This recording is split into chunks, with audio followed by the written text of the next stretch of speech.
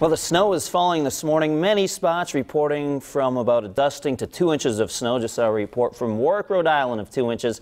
Let's take you to a time lapse first from Kingston to URI campus. You can see the snow flying overnight, and it continues to fly into this morning. Now on live Pinpoint Doppler 12, notice how the blue represents where the snow is. Where the blue is slightly darker, that's where the slightly heavier bands are. So you can see a good part of Providence County, seeing those moderate to heavy snow bands. Same story out here in central Kent County, South County. Now as we go into eastern Massachusetts, notice how the colors become a little lighter, indicating that the bands of snow are a little bit less here. In fact, here in Fall River, where Walt Buteau is, the bands of snow not quite as heavy, and it doesn't sound like it's sticking a whole lot there at this point. Overall, this is a light to moderate snow event, nothing like what we saw last weekend, which is good news. We don't need to be shoveling away any more snow. Some of us will have to get the shovels out, though. And as we look at Providence right now, you can see the snow is falling. Temperature in Providence 22, Gloucester we're at 19, Newport at 21 degrees. In fact, we can check on these wind speeds here in Newport. You can see right now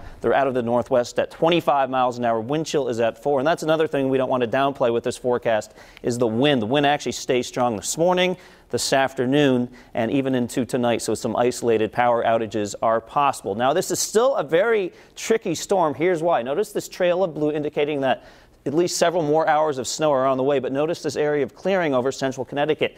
This will push through our area. As that happens, the storm will strengthen, but that's the thing about the storm. As it strengthens, it gets further away. So that's why coming up in just a few minutes, you will notice kind of a big range in my accumulation forecast. Still some details to iron out. But most of us will expect at least a few inches. And those roads, especially the side roads in Providence, down into northern Rhode Island, even into portions of Kent County, the roads aren't great right now, especially on the side roads. So just use some caution, or stay and watch Eyewitness News for the entire morning. Sit back with a cup of coffee and just kind of ride out the snow. Let's look at our future cast here. 8 o'clock in the morning, still some pockets of heavy snow flying, especially here in eastern Massachusetts. 10 o'clock, the potential of some moderate to heavy snow is still here. As we go into the late morning and early afternoon, notice how the bulk of the precipitation pushes away, but still the wind will be going, so we'll still see some of that blowing and drifting snow.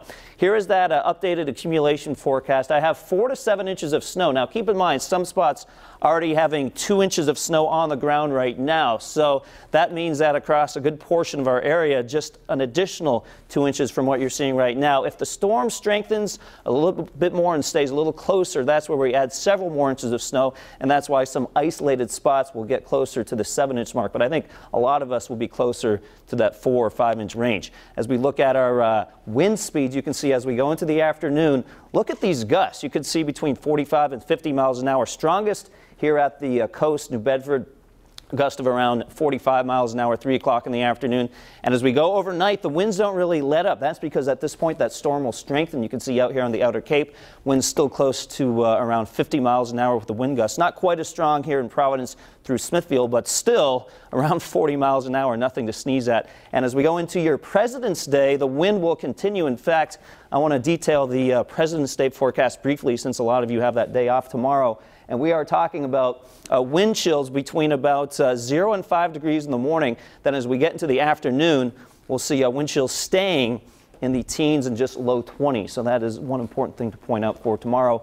Another rain-snow mix possible on Tuesday. Could be another storm developing next Friday into Saturday. But you know what? Too early to talk about that thing for next weekend. Let's focus on one snow event at a time. We're in the middle of this one. Yeah, we are. So we'll just focus on this one. Of course, WPRI.com, the place to go. We have updates on our blog and also on our weather discussion. It'll be fun to check in with Walt each half hour as he lets us know those snow totals start to add up a little bit. Yeah, it's good that he's out there. He's definitely in a place right now where the snow hasn't been quite as heavy. So that's why we like to cover all the regions here. Some spots seeing heavy snow right now, others not so much. Yeah. All right, thank you very much, Pete. Yep. Well, your time right now is 6:21. Still to come in Eyewitness News. The cleanup is underway in Russia after a massive meteor